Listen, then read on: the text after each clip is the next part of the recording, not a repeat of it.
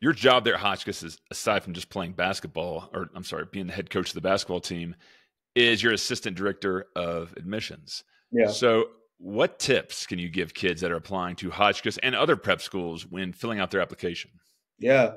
Be unique, right? Be whatever, like we read everything, right? The entire application we are sniffing through. We are trying to find, like students that have the capacity to be leaders in our community, the capacity to do more when they arrive on campus, maturity. So like I always say, like the essay portion is your time to really sell yourself. And there's times where we read some really basic essays that it doesn't feel like there's a lot that went into it. But if you sit down for an hour and a half, 2 hours, and you hammer home the three essays on the portion of most applications, that shows you that one, like you care and you want this.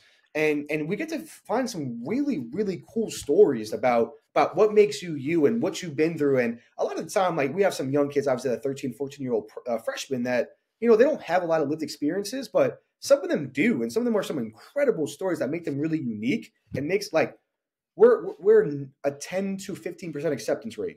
So with that being said, like we're trying to find unique kids that are gonna push this school forward. And I would say the essay piece is huge. And obviously making sure you stay afloat academically, especially at these 10 schools, and making sure your grades are A's, mostly A's with some B's, like all that stuff is great, but like make sure to showcase who you are from an individual standpoint and what makes you really unique and stand out, because those are the kids we remember in the process.